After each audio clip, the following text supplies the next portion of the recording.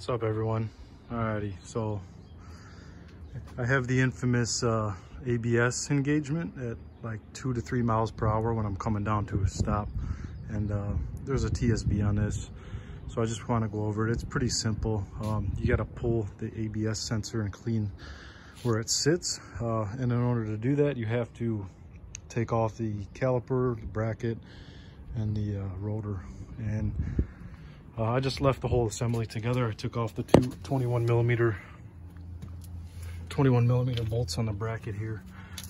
These were all rusted. If your truck is rusty and trusty like mine, you'll probably have this issue.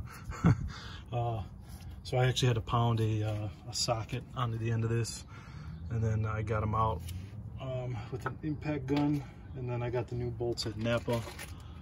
These bolts here, they were like $7.50 a piece. Here's the part number 8405 on them. So if you need those, this is a 2001 GMC Sierra 2500 HT. Pretty similar for a lot of the other Chevy Silverados and other models. I think it's 9906.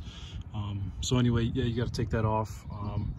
Take the rotor off. My rotor was kind of seized on there, and what's nice about these, and a lot of the rotors usually they'll have like 2 bolts you could put into. You could see the marks there. Sorry, I got my iPhone. And I think these are like quarter 20s.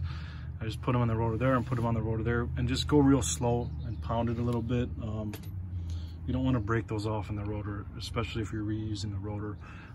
So yeah, anyway, once you get that off, you have to get the ABS sensor off. It's a Allen key, and of course this one was rusted too, so I actually had to pound a socket. I had to pound that in there. And yeah, there is the mounting surface, so all that needs to be cleaned. You need to wire brush that. If you got an air tool, you can brush that off, and then you could just spray a little bit of paint over it, and then just wait for it to dry. I got plug that hole right there so none of the crap gets in there, and then yeah, paint it, let it dry for about 5-10 minutes, and then go ahead and put everything back together, torque everything down to spec, and that should get rid of the ABS engagement at lower speeds. If you still have the issue, or you get an ABS sensor or the ABS light that comes on, there's probably something else going on. You might have to replace the hub, or you might have to replace the sensor if you damaged something while you were cleaning it. So yeah, if you have any questions or comments, just go ahead and comment below. All right.